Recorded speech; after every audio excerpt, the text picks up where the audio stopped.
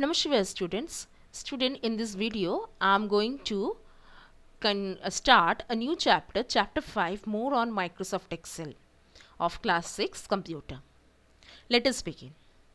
After completing this chapter, you will be able to use text formula in Microsoft Excel, classify the types of operator, list the rules to write a formula, list operator precedence, copy a formula to other cell, use the function like sum, average, max, mean, define sorting and sort the data, perform various operation on cell, okay, insert and delete cell, rows and column, adjust row height and column width, then create a custom list, align, rotate and wrap the text and print the worksheet. So these are the different things that we will be learning over here.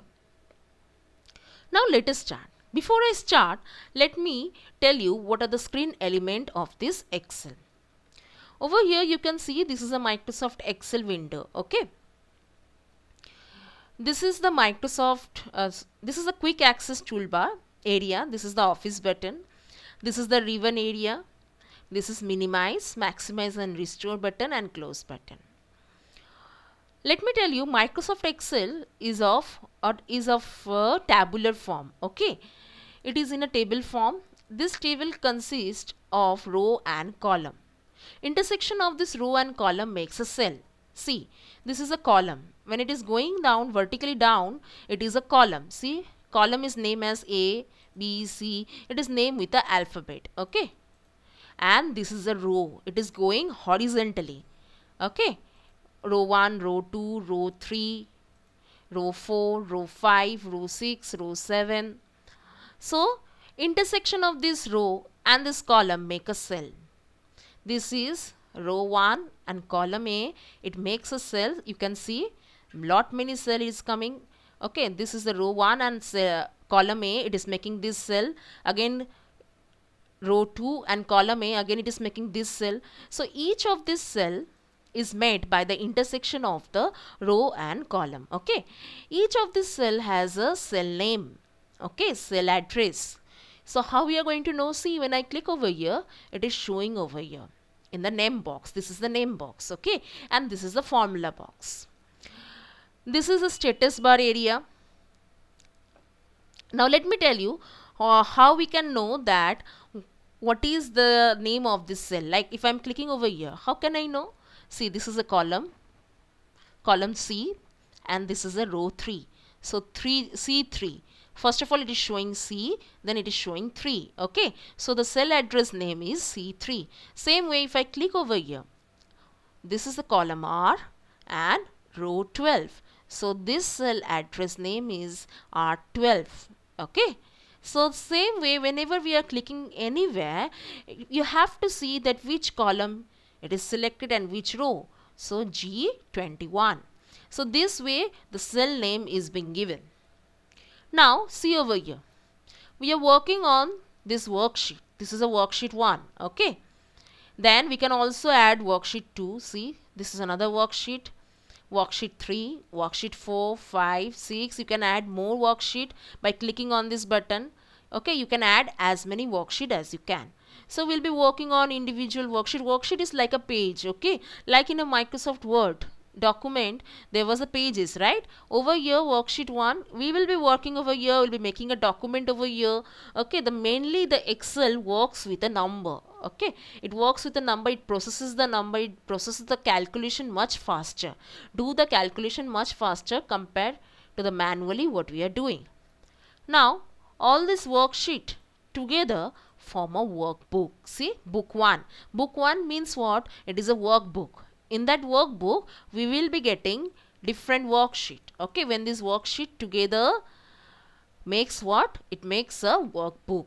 Okay, like worksheet are like a pages of the workbook. Okay, so this way all this worksheet make a workbook. We can also name this workbook by any name that you want. Now let us see. Take out page number 64 of your book. I am reading it. You listen attentively and follow this video. You have learned different formula in mathematics.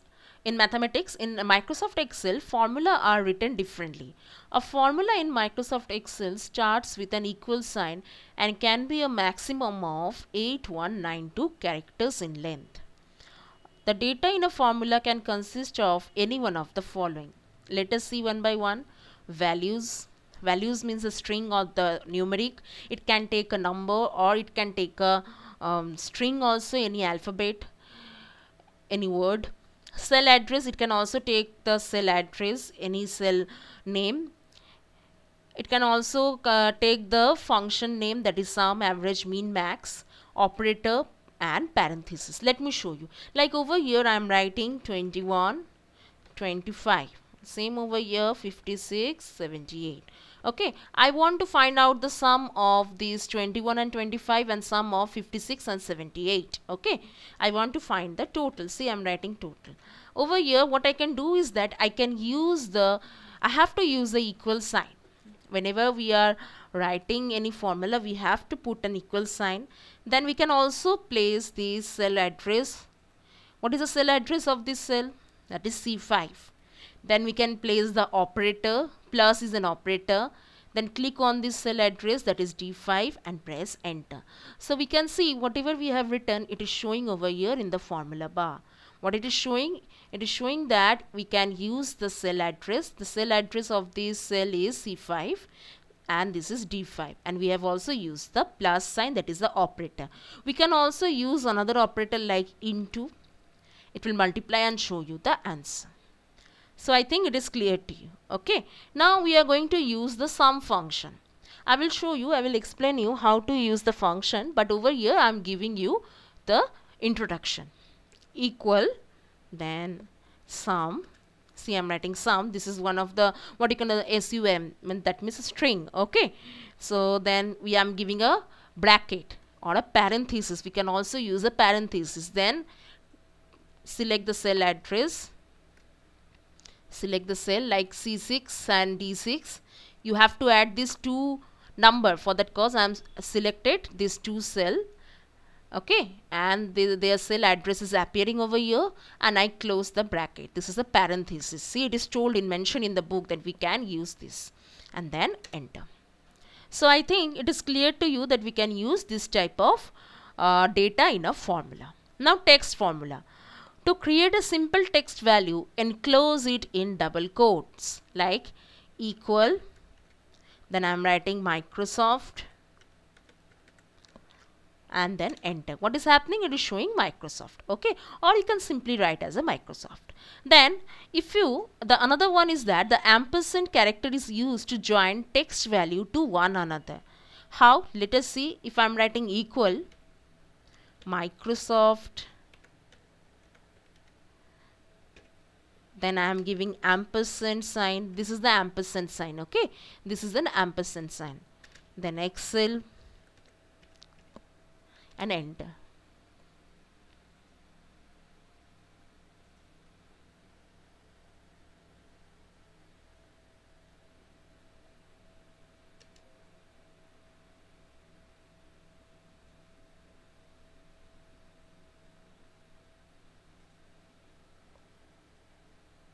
See student, first of all when I gave a single string, what happened? It was showing an error. Okay, the another way how to do the concatenation, how to join these two texts is to give a double quotation. When we are giving a double quotation, see, I have ended with a double quotation, then place an ampersand. Again I have placed this text in a double quotation, and I am pressing the enter.